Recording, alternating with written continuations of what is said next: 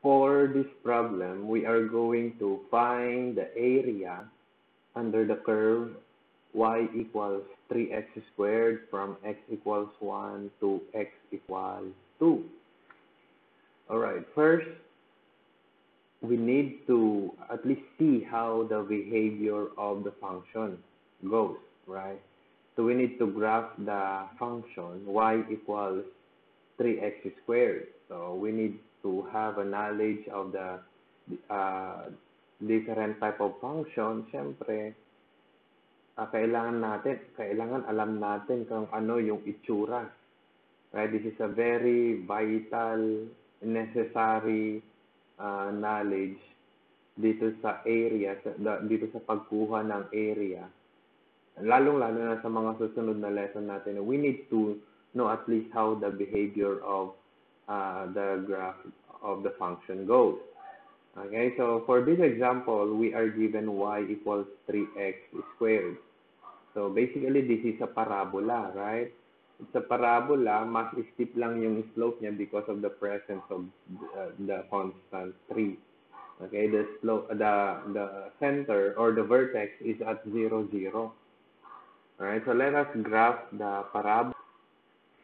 And the parabola looks like this. Alright, so and then we are going to get find the area under the curve from x equals 1 to x equals 2. Okay, so let us draw vertical lines from x equals 1 to x equals 2. So we are actually solving for the area of this region.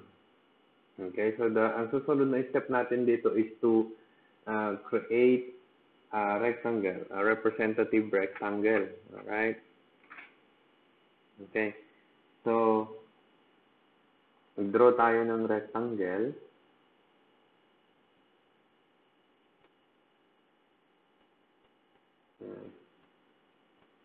And then, alam natin that the height of the rectangle is determined by the function, right? Y equals 3x squared. So, ang height ng rectangle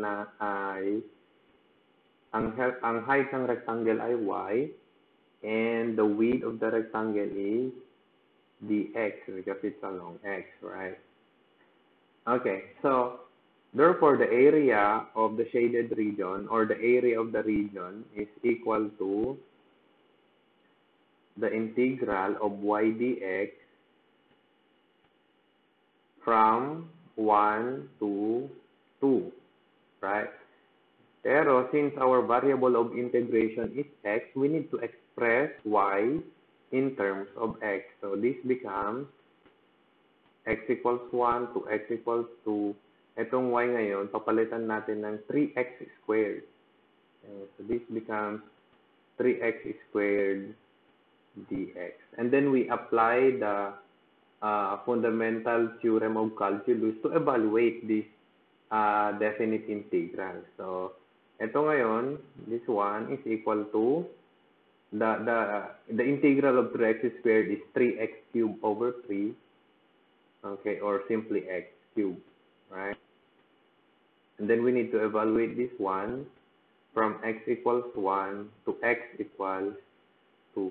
Okay, so applying the fundamental theorem of calculus, this is 2 raised to 3 minus 1 raised to 3, 2 raised to 3, 8, 1 minus 3, 1 raised to 3 is 1, so 8 minus 1 is 7.